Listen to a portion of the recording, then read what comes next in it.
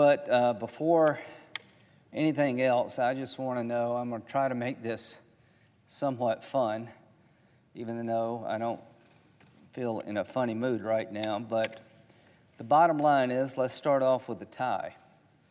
To anybody who may be watching on television, this is a Naval Academy tie. I wore this today, John, to honor you and to annoy you all at the same time.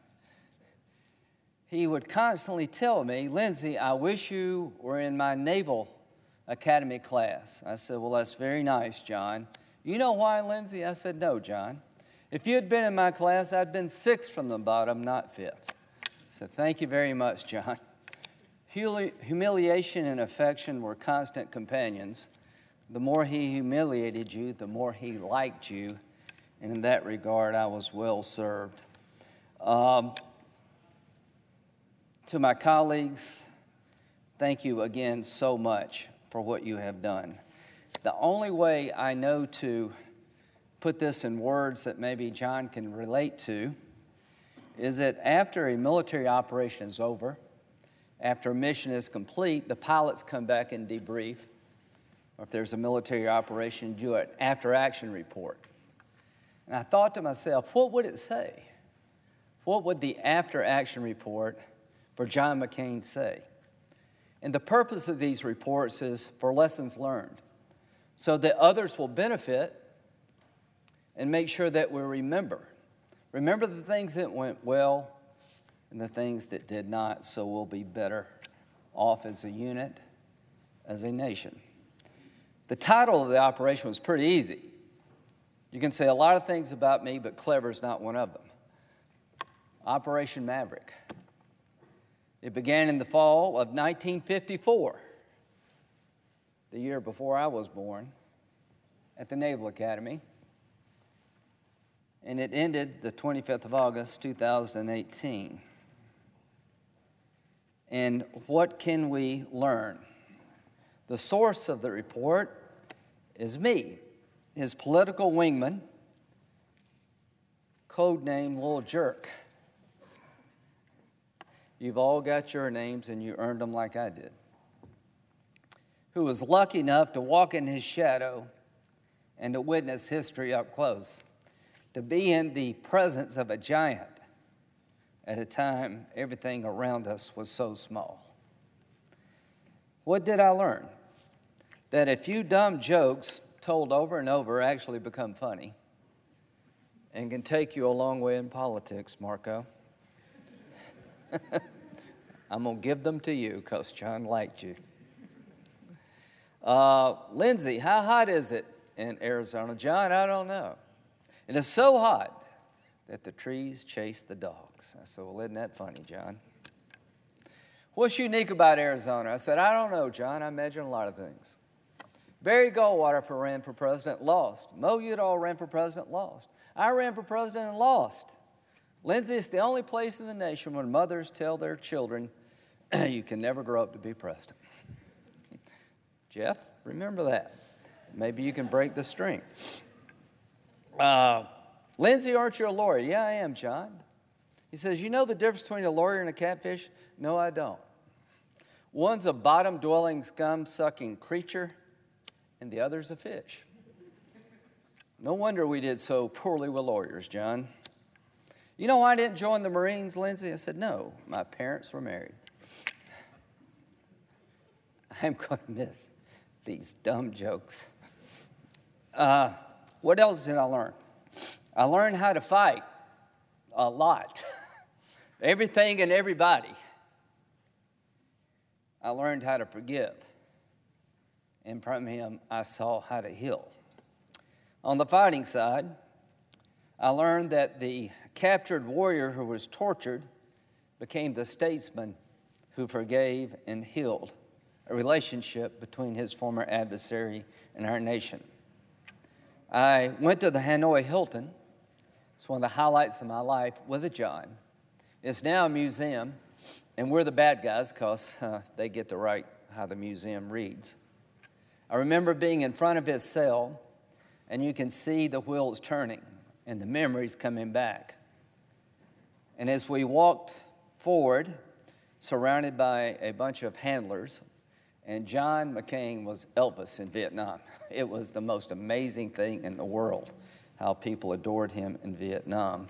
I saw a bunch of photos on the wall of the prisoners playing volleyball, sitting in the sun with sunglasses on. I said, John, must have not been that bad after all. And he said, with a wry smile, I don't remember it this way, which allowed us to get out of Vietnam. I remember him embracing a war that nobody wanted to talk about because he understood what it would cost to lose it. I remember him supporting the surge when everybody was willing to get out of Iraq because they were so tired of it and saw no way forward. I remember the fighter. I remember the 2008 campaign when in 2007, John McCain was fifth in a four-person race. Written off as politically dead, no money, the Straight Talk Express had no wheels. Out of sheer determination, after a visit to Iraq, where General Petraeus allowed him to talk in July to 600 people who are going to re-enlist in a war that they did not have to continue to fight, and about equal number were becoming citizens because they were fighting for their country and had expedited citizenship. 2 empty chairs in the front with boots. And John asked, what is that all about? 2 didn't make it to the ceremony, but they were given their citizenship that day. I remember about 2,000 soldiers wanting a photo, and every one of them got it. I remember it being so hot I couldn't breathe, but we stayed anyway. I remembered coming back and getting the nomination only to lose. I remember that night very well. He had wanted to be president. He was prepared to be president, but it was not his to have. And I remember above all else, the speech he gave that night. John taught us how to lose. When you go throughout the world, people remember his concession speech as much as anything else. There are so many countries where you can't afford to lose because they kill you. And John said that night, President Obama is now my president. So he healed the nation at a time he was hurt. I learned that serving a cause greater than yourself hurts. Anybody in the military can tell you the risk you take. He couldn't put his jacket on.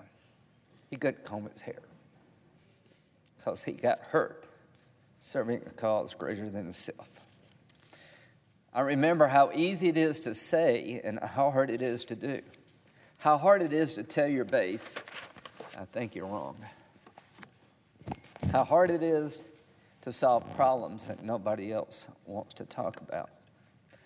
I learned that failure and success are the different sides of the same coin. That John told me I have become better from my failures because it teaches us. And I've been tempted by my success. And without my failures, I would have never been successful. So to those who are striving as a young person, remember John McCain. He failed a lot, but he never quit. And the reason we're talking about him today, and the reason I'm crying, is because he was successful in spite of his failures. For family and friends, the After Action report would say, a relationship with Maverick brought joy and difficulty. Both were your constant companion. He was a difficult man. He could be tough. But the joy that you receive from being with him will sustain you for a lifetime. And I am so lucky to have been in his presence. He taught me that principle and compromise are not mutually exclusive and the foundation of a great person as well as a great nation. He taught me that immigration, as hard as it is to solve, somebody's got to do it. And he said to me with Ted Kennedy, you're going to learn, Lindsey, that the other side has to get something too. I have learned that lesson. To my friends on the other side, as long as I'm here, I'm going to remember that you have to get something too. He taught me that when good ignores evil, it may be convenient, but it seldom works. He talked about what would happen in Iraq if we left. He was right. He talked about what would happen in Syria if we didn't get involved. He was right. Why? Because warriors are the best, I believe, at making peace. And the warrior understands the difference between a false peace and real peace. To those who accused him of wanting endless wars, you had no idea what you were talking about. He wanted sustainable peace and understood the consequences of not seeing it through. The soldiers adored him. To those who have traveled with John, you seldom had 2 meals in the same country. You met more people than you could remember, but you were struck by one thing. We're going to really bad places a lot, and those in the military adore this man. He taught me that boldness and practicality must be practiced in equal measure. He believes in climate change, Sheldon, and so do I. But there's a practical streak about John that I think made him very successful, because he told me time and time again, you have to let people catch up with you. You have to have a rhythm and a pace. There are 100 people in this body from different walks of life. You may think you're right, and over time, if you are, it will be proven. But give your colleagues the time and the understanding to catch up with you. He taught me that honor and imperfection are always in competition. I do not cry for a perfect man. I cry for a man who had honor and always was willing to admit to his imperfection. If you're thinking about getting in politics, the one thing I would ask you to look at when it comes to the life of John McCain, that it's okay to tell people, I screwed up. I got this wrong. I want to make it right. Honor is, in my view, doing the right thing at your own expense. And he did that time and time and time again. He taught me that life without passion and love is a sad life. He had a happy life. He had 10 lives. He was involved in 5 aviation accidents. If we sent John a bill for all the planes that crashed, he could never pay it off. He lived life to its fullest. He was often disappointed, but he was never deterred from getting back up and going at it again. Love. Not a word often associated with Senator McCain, but it should be. Because if you were loved by him, you knew it. You were loved with all your faults. And I was lucky to have been loved by him. So, how would I characterize Operation Maverick? Wildly successful. It made the world a better place. It gave the nation something to talk about at a time when we can't agree on anything. Not universal acceptance of the life of John McCain, but pretty damn close. The only time MSNBC, CNN, and Fox are saying the same thing. And the only way that happened is because those of us who had the pleasure of being in his presence and those who covered him in your business want to tell the story. I haven't been approached since his death by cab drivers, waiters, cops, and they said, "Sorry for your loss." My name is Graham, not McCain. But I feel like a McCain. I don't know if I've earned that honor, but I feel like it. The average man and woman in this country got John McCain. And what will it mean for the future? It means there'll be generations of politicians coming along who will be influenced by him. The McCain Institute is alive and well, and its goal is to get young leaders throughout the developing world, expose them to democracy, teach them the art of compromise, the rule of law, and what a legacy. John will inspire courage. He will reinforce the idea nothing is inevitable as long as a few people are willing to fight for what they believe is right. It is going to be a lonely journey for me for a while. I'm going to need your help. And the void to be filled by John's passing is more than I can do. Don't look to me to replace this man. Look to me to remember what he was all about and try to follow in his footsteps.